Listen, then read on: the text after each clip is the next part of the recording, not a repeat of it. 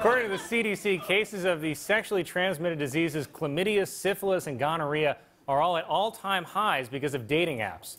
With more on this, obviously, is Pete Davidson. Thank you very much. Hello. Yes, thank you. Undeserved, all of it. Yeah, I don't see the problem. What do you mean, Pete? I don't see the problem, Colin. These are all things that you can cure with a shot. I don't know how this is even news, really. I know, I understand people can be worried about STDs. You know, I get tested all the time because, you know, I look like I have all of them. And, yeah, and I might have created my own. But every single time, I pray that I only get the ones that you just mentioned, because you could just, you know, take a pill and keep, you know, rolling the dice, you know? Yeah, the flu could last like a month, but syphilis, it's like 4 days. Bring it on, you know? Yeah, the flu is like 4 syphilises. Well, I guess that's like a really optimistic way of looking at it. It's the only way, Colin. No, so a record number of people have curable STDs. You know what I hear? Way to go, science.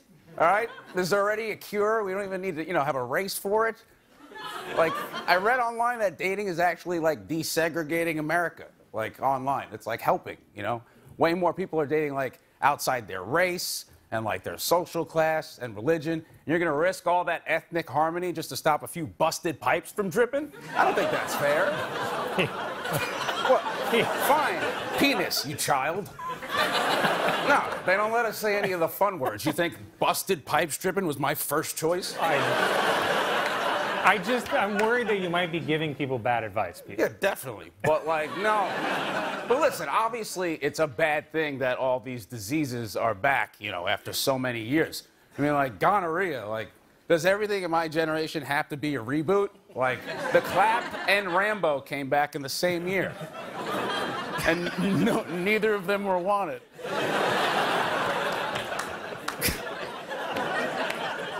That guy's like green. Anyway, it's crazy. Sorry to get a little off topic. So no, don't get me wrong. I'm saying to people, like, you should, you know, wear a condom. But since you won't, you know, call your doctor and get antibiotics. That's all. That's all you wanted to say. Yeah, that's really it. You know, though I did hear your little joke about me last week, your gentle little ribbing. Calling me that guy who lost his car at a music festival for a week, which I looked up. It was not me.